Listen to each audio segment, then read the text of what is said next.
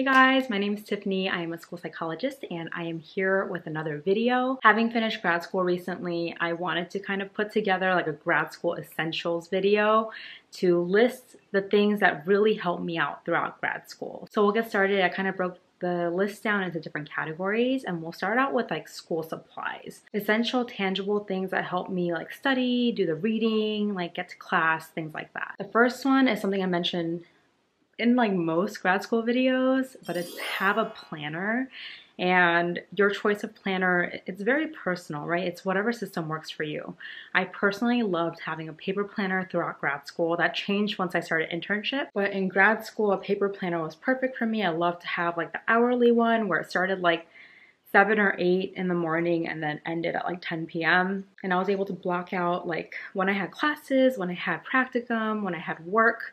And so I could visually see like throughout the week when I'm busy and then when I have time.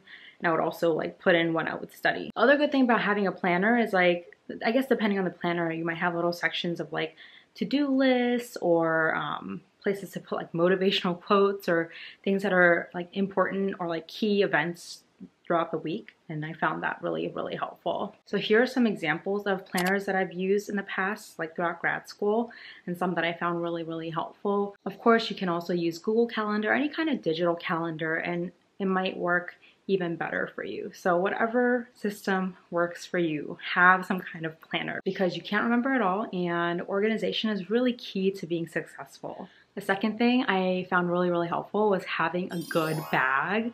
And for me, that was always a backpack unless I was like kind of dressing up for like an interview or something.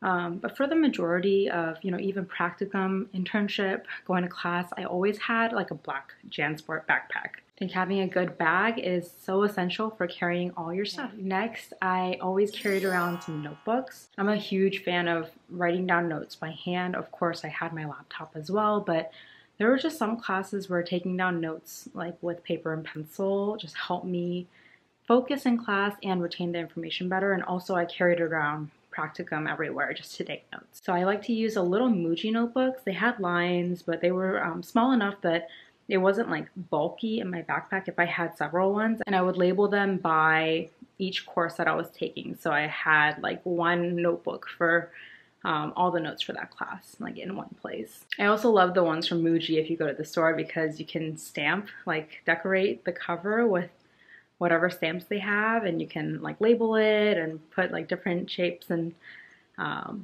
don't know, it's just fun. Of course, you need some good pencils and pens. I'm gonna show you what pens I like to use during grad school and internship right here. And I also really like using pencils for when I was first starting off writing down protocols and also any math classes. So we had to take some stats classes. Whenever we did math homework, I always use a pencil because we're prone to make mistakes, and that's what pencils are for. For any textbooks or books that I knew I wanted to reference after the class, like to keep for like the next few years, I love to use a highlighter to highlight any important like sections or vocabulary that I could refer back to. And if there was like a textbook that I was renting or that I wanted to sell afterwards, I'll just use sticky notes. And I loved putting sticky notes like all over my reading, just to like annotate and help me like retain the information, and also so I could refer back to like keynotes. So I study school psychology, and I feel like for any psychology degree, you have to read a lot of research articles because we are behavioral science, and there's a lot of research that goes into like everything that we learn, right? Like all the theories, we back it up with research. You can probably find like almost every article online. It's totally fine to download it and read it online, but I personally love to print them out. So if you have a printer at home, that's great. A lot of universities will have printers that you can use. Just to save paper and ink, I try to like double-sided it. Sometimes I put like 2 on a page, 4 on a page, and I would always staple them together. So stapler I found very helpful, and then I would have a binder where I kept all the articles for each class. And so a stapler, a printer if you don't have access to one, and a binder. So I found those really helpful, and I was able to keep all of my articles in one place and then refer back to them whenever I needed notes from them. And I felt like it helped me to like stay focused on what I was reading and also pull out key information.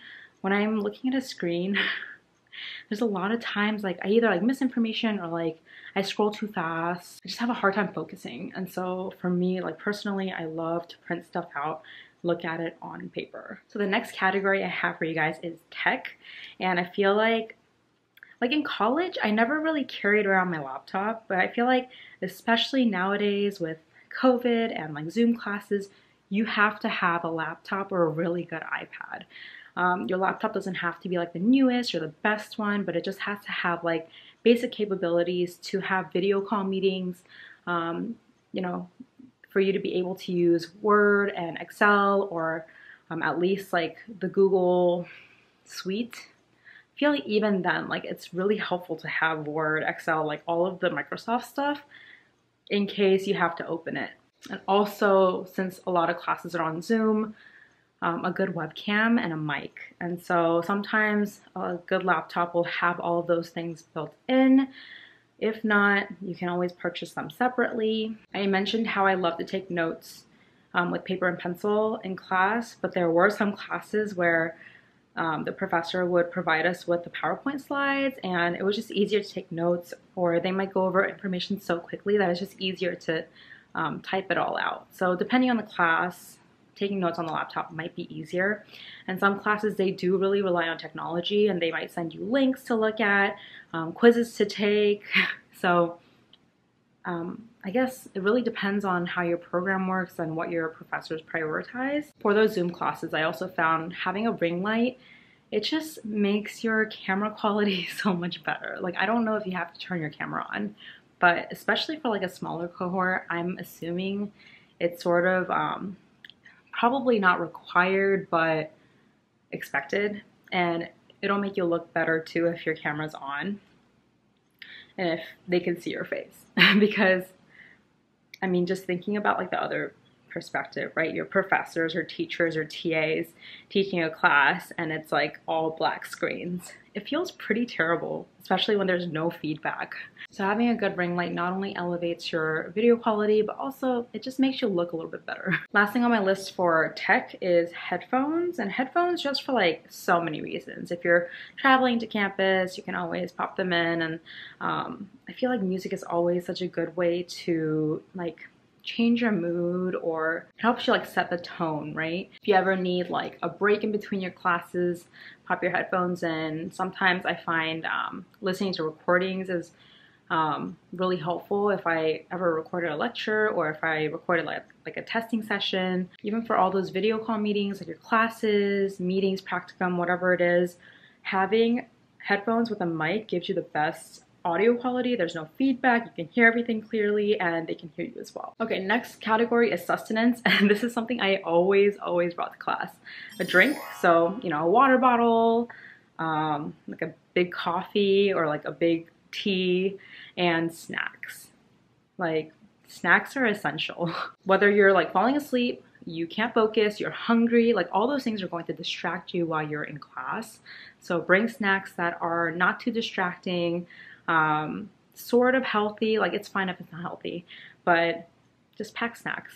Next category is things, I guess it's more school psychology related, or any field where you have to work with children. For my program specifically, we had practicum starting in our first semester and first year, where we had to work with students like doing testing and doing counseling groups.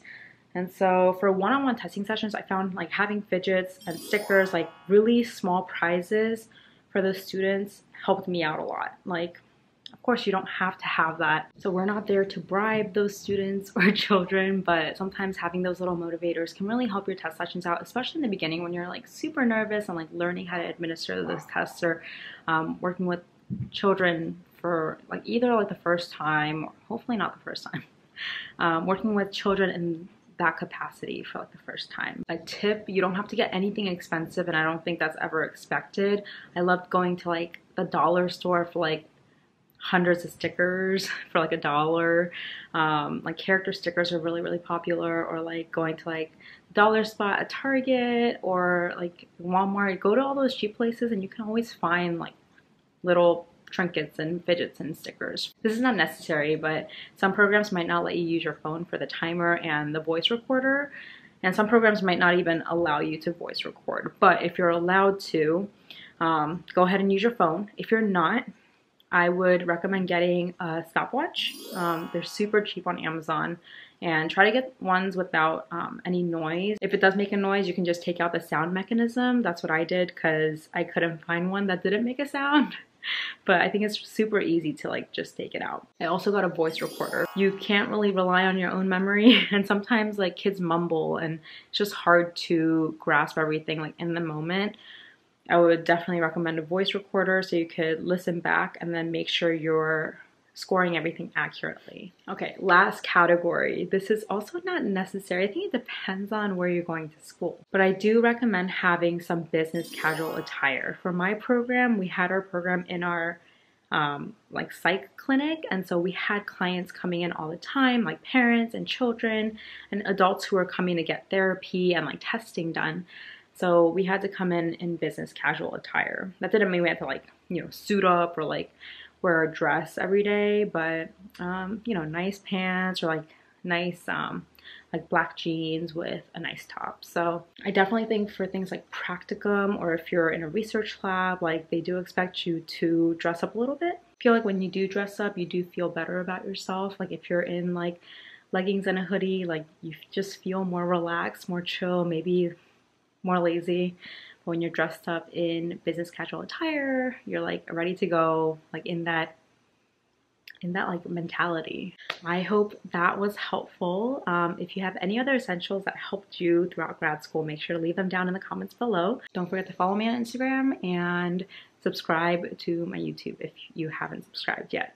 I will see you guys in the next one. Bye.